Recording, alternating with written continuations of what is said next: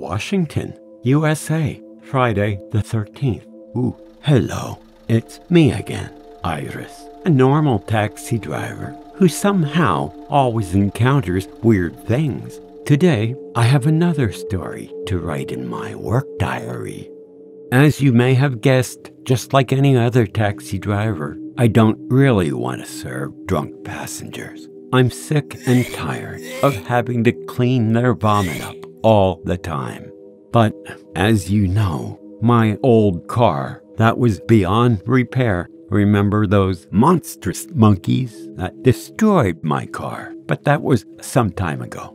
I was thinking about looking for another job, but eventually I decided to keep on working as a taxi driver because I really like the work, and somehow I feel like I was born to be a taxi driver.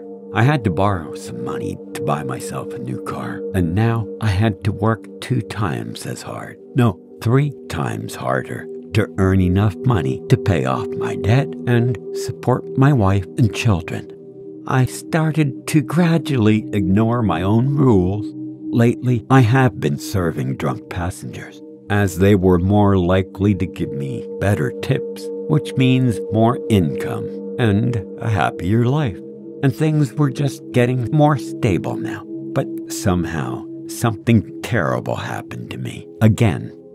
It was a day when I only had a few customers. I parked my car by the side of the road at noon, and by 5 p.m., I still had not received any rides.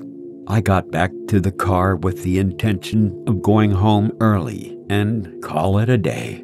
And then suddenly, a young man with a wobbly gait rushed to the front of my car. Man, that startled me, and I slammed on the brake pedal. What kind of an idiot would rush in front of my car like that? For a minute, I felt frozen.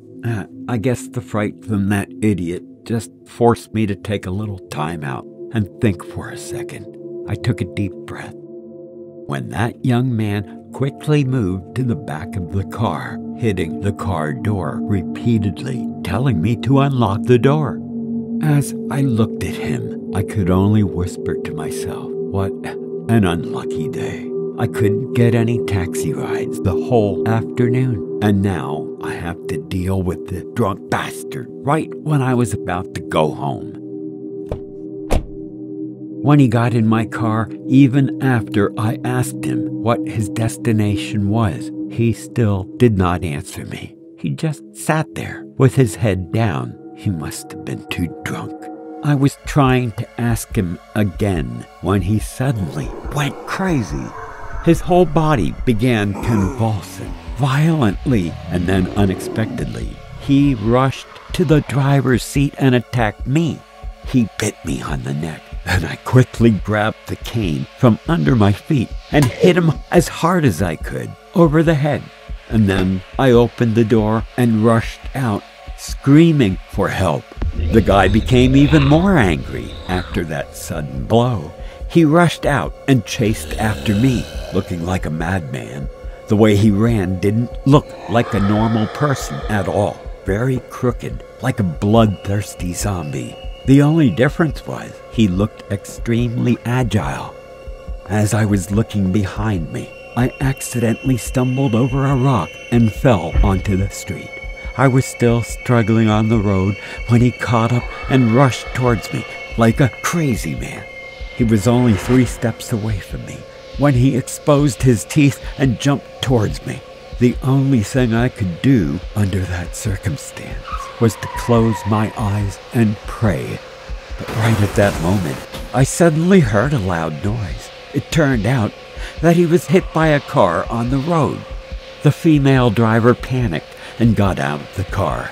I slowly got up, and with the help of the other girl, we approached him to check if he was all right. Dreadfully, the man had stopped breathing. The girl began to panic even more and cried as she thought she killed the person. I noticed the smell of alcohol coming out of her body. However, while the 2 of us were not paying attention, that crazy guy suddenly jumped up, glaring with his crazy red eyes, and hypnotized us.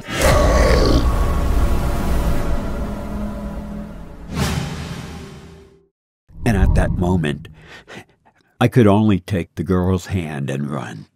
But an awful thing happened. We had been running for quite a while when I suddenly heard a cry from behind.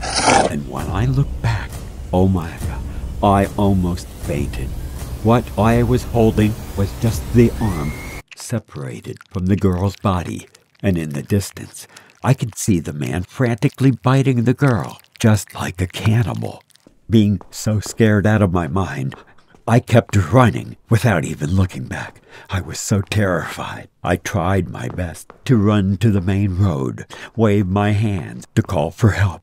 When drivers on the road stopped and asked me what had happened, they were under the impression that I had been robbed.